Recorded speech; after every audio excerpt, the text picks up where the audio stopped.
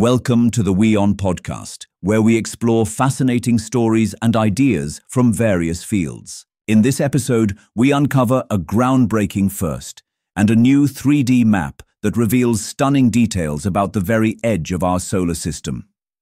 This discovery could transform our understanding of the cosmic boundary that separates us from interstellar space. The universe holds secrets we're not completely programmed to understand. But humanity is always at the cusp of a breakthrough when it comes to knowledge accumulation, and the new 3D map of our solar system proves just that.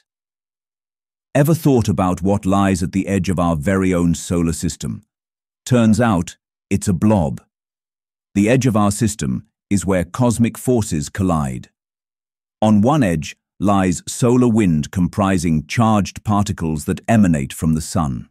On the other side lie winds of space, laden with radiation absorbed from billions of stars situated nearby.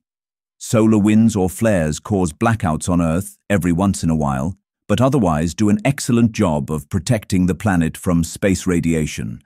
According to live science, the solar winds wrap our solar system in a protective layer, preventing 70% of space radiation from entering our system.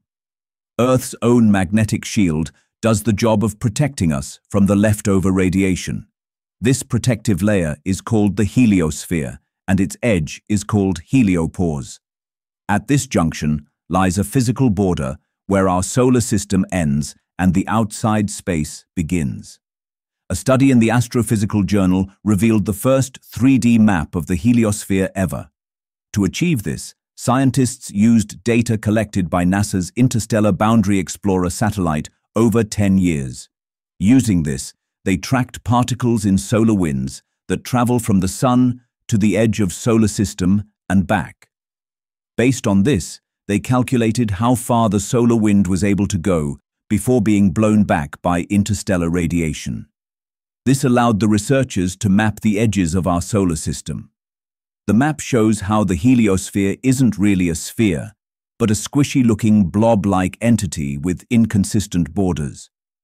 On one end, the border is thick, while it is extremely thin on the other side.